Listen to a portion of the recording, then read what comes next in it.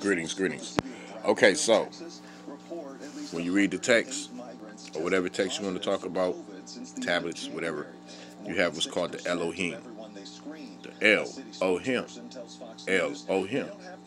Elohim. Him is plural. H-Y-M-N or H-I-M. It's plural. It's verses within a verse. So anyway, that's another story. Here we go with this.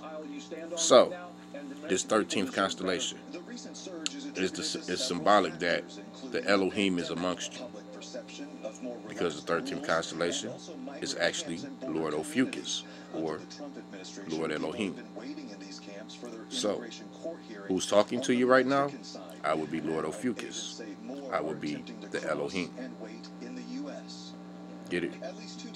And all the other names y'all like to have him name and put on me, that I've had throughout time and history and ages. The one from the beginning, the original one that originated man and woman, that was both male and female, whom I spoke to myself and said, let us make them in our image.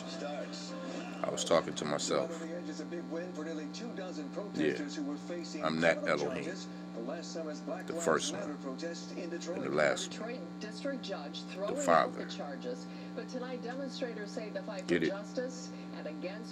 Not the second one. That was the mother. The first one. The Father. But I'm both still the Father and the Mother in one, because I am Elohim, plural, masculine and feminine. Get it? Okay. So now with that being said, my element is spirit, my element is ether.